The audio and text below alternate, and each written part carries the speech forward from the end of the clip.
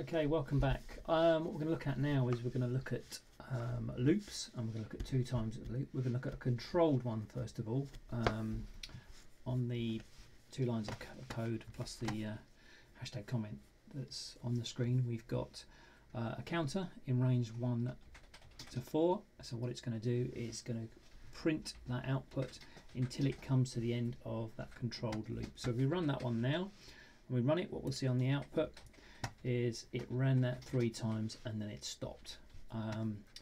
So that's a controlled loop. We can control it. I could change that as many times as I want to put it up to 6, so it'll print it 5 times. If I run that, okay, you see it prints it out 5 times.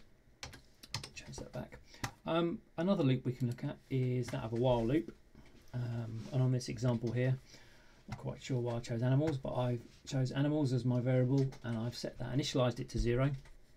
I've set the answer to y, to yes, and then we have something called a while loop here.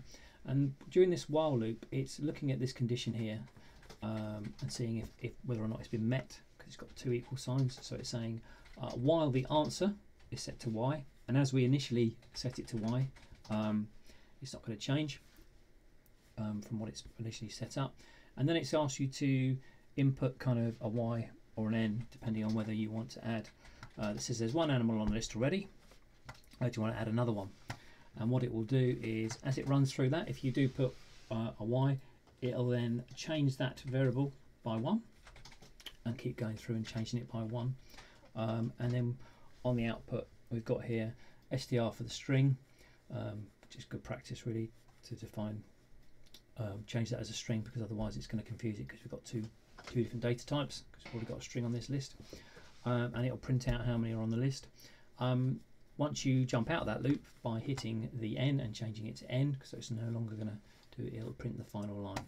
Okay, let's just clear that from the last one.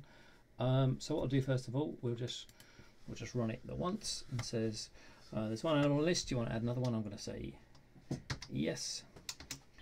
Okay, this asks me again, and I said yes. Do you want to add another one? And you can see at the bottom here it said there's 1 on the list, there's now 2 on the list. Now I'm going to say no, and it jumps out and it says there are 3 on the list. Let's just run through that again. Okay, so we run it once. So we put, there's 1 already on the list, there's now 2, there's now 3, there's now 3 on the list because we put no more. So it went 1 on the list, 2 on the list, 3 on the list, and then have no more animals on the list. Okay, so we've just looked at a simple controlled loop and a very simple while loop. Okay, again, if you want notification of the videos, if you hit the subscribe button, you'll get a notification as soon as one goes up. I'm trying to put as many up as I can at the moment. Again, if you put some comments on to answer any questions, or if there's any simple tasks you want added to this introduction to Python, let me know.